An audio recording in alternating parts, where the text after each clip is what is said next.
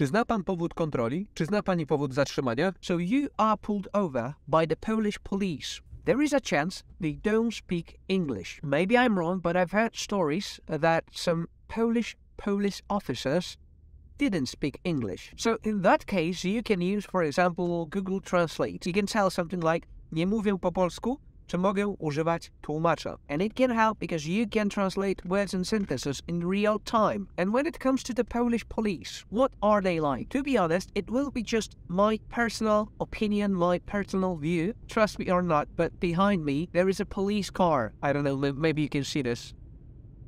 But focus on the road. So it's legal to drive and talk, but it's illegal to drive and hold your phone. So we can talk like this, but not like this. Alright, so the first question.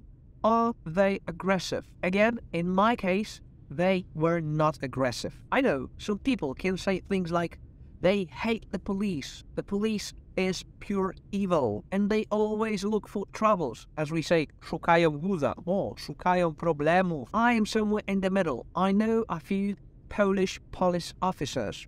And they always say, be kind, and we also will be kind. I know it should automatically work that way, that they should be kind anyway. But as you know, we are only human beings. So you are trying to act like a smart ass. Znam swoje prawa. And so on. And you are trying to show them you are the boss. I don't know, it's not my way of acting. But let's back to the topic. What can they say? They will always be formal. So always pan and pani. Czy zna pan powód kontroli, zatrzymania? Czy zna pani powód zatrzymania, for example? And usually they will pull you over because of speeding. Przekroczył pan prędkość. Przekroczyła pani prędkość. Przekroczyć prędkość means to exceed the speed limit. So pay attention to road signs sometimes. Sometimes you will have a feeling, oh, it's way too slow. I could drive way faster.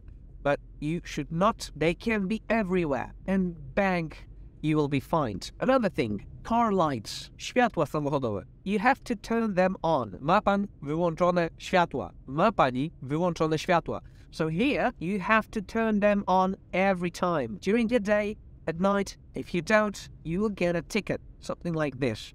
Sometimes they also check if you are sober. So before they check you with this instrument, they can ask, czy spożywał pan alkohol? Czy spożywała pani alkohol? Or, czy pił pan coś? Czy piła pani coś? So in general, this question is, did you drink anything? You can say, yes, I drank a bottle of water. Don't say that. It's not the best joke in this situation. You should say, no, nie piłem, nie piłam. Nie spożywałem, nie spożywałam. And now, it's not a joke. You should not. And again, it's my personal opinion and personal view. I hate people who drive their cars under the influence of alcohol. So if you do something like this, or you claim, you know, it's no big deal, come on, just one beer, one shot, please don't, or we won't be friends. And what about bribes? Maybe I drank something, maybe I exceeded the speed limit a little bit. They should be happy if they got 100 or 200 PLN. It should fix the problem, right? No, never ever try anything like this.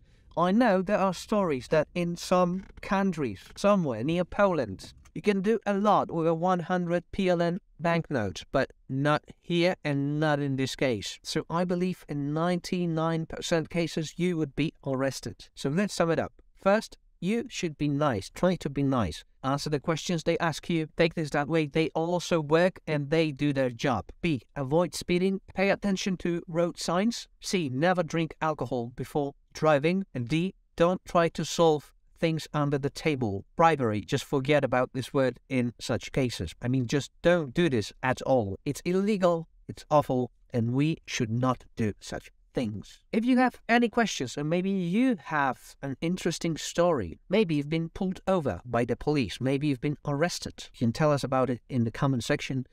Thank you. And if you like this episode, just let me know about it. Bye bye, see you next time.